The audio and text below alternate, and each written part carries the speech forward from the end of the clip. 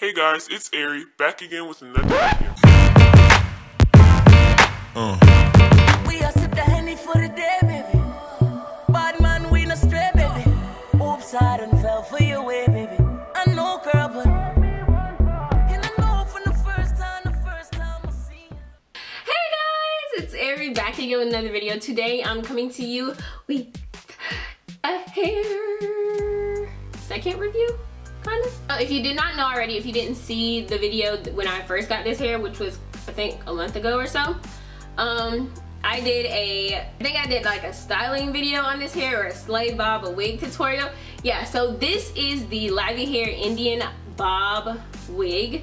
It is the 14-inch, I believe, and it is 150% density. So yes, girl, yes. It did not come red like this, and that's what I wanted to talk about to you guys today. How it did when I dyed it. Yes, I dyed it this red color. Did I bleach it? Yes, I did, because this is not my natural hair, so I can bleach the crap out of it. So to bleach the hair, I used the Claro. Yeah, maybe, I don't know. I'm kind of new to this, but who cares? I used the Caro BW2 bleach.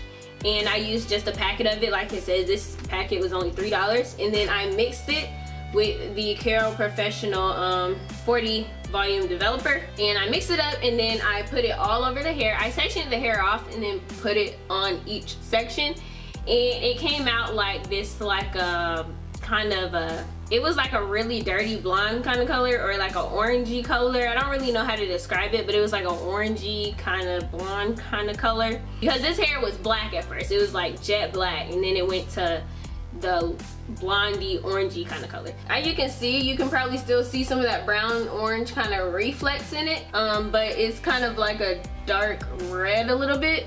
So to get this color that I have right now, I used the Garnier Nutrice Nourishing Color Cream, and this is in a True 66 True